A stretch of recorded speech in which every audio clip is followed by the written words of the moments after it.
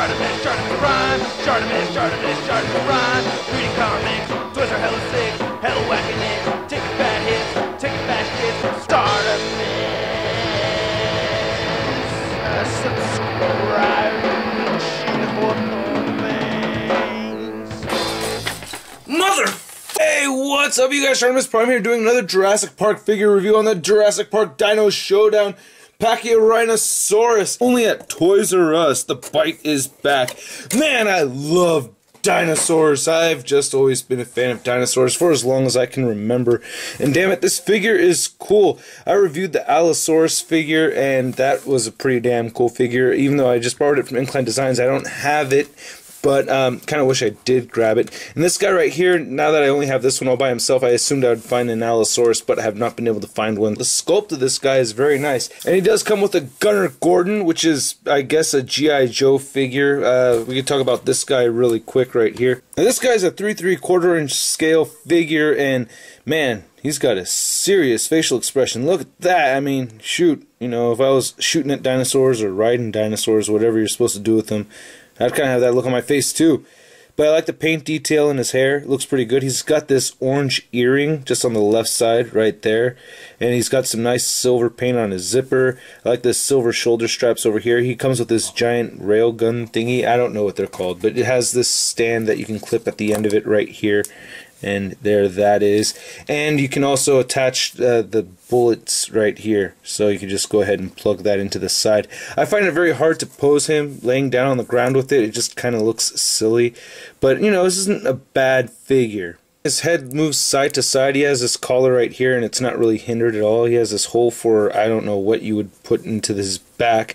But his shoulders move outward. They move forward. He has an elbow swivel, and it bends at 90 degrees. He has wrists that rotate side to side. He has a diaphragm joint that turns side to side, and it moves forward and back just a little bit. He has legs that have these silver pins in here, which is kind of a trip, but they move all the way outward. They move forward, double jointed knees, and he has a rotation at the ankle, and it moves down and it moves up. So, you know, not a bad amount of articulation, not great, but not terrible. The sculpted detail in this is just amazing. Now, again, I'm not a big fan of the paint scheme of these. I feel like it's just too vibrant for my liking. I like how they painted the eye in there, and the sculpt is just awesome. His horns came out really cool.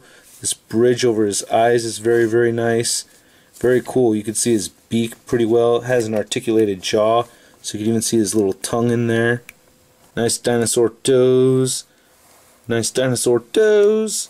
Nice dinosaur tail. Kind of a short tail. They have this nice subtle wash going in here. It's kind of tricky to see, but it's there. Just the scaling of this overall, it's just very textured and looks really cool. I like how the paint came out down here, to be honest with you. It's got this spine thing going on. Very nice. And then he does have battle damage, unlike the old school Jurassic Park figures, and he has his JP right here. This is a harder plastic instead of the soft rubbery plastic they used to have, and you just peel that off and ooh, he's got dino damage. That looks so dope. I love the paint detail in that. That looks very, very cool. But, you know, I like to have him, you know, shown off like that so that that's covered up. And he does have his function right here where you pull the leg and it moves up and down.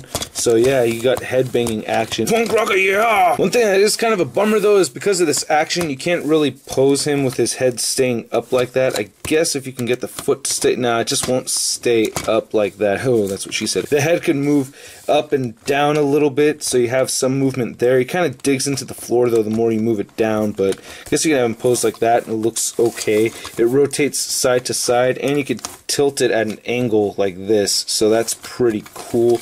And his legs all move forward. They don't move outward at all, but you can move them forward, and this leg moves forward, and you can move this leg only back. Yeah, so no real articulation on this leg right here. It looks like the tail should twist side to side, but no, you can't really do that. So from the tip of the horn to the tip of his tail, this guy is at about, I want to say 10.5 inches long. and he's only about just a little over 4 inches tall. So I think he works great for Marvel Universe collectors out there. If you want to have a Savage Land set, you know, you could have, you know, your Wolverine riding a dinosaur and everything. Doesn't work too well for the Marvel Legends scale, though. I think that's just a little too big. So yeah, Marvel Universe collectors could definitely use this for a Savage Land display. Pretty cool figure, man. Like I said, I love dinosaurs, and, you know, shoot, just seeing this guy is just really, really cool. I would like to have a set of all the new Jurassic Park figures, but with, I don't know, just different paint schemes. You know, I've gotten to little debates with people with how they would have looked. My guess is that they would have more of a skin tone resembling birds, because they're supposed to be related to birds somehow. So anyway, that's my review, guys. I hope you dig it, and I'll catch you later. Peace.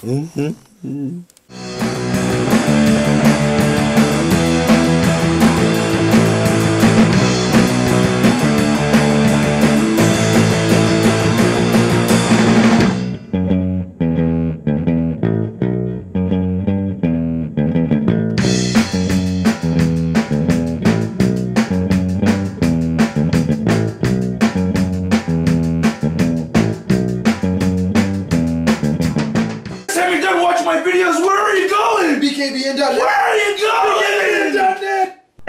As wicked as it may seem, as wicked as anything could be.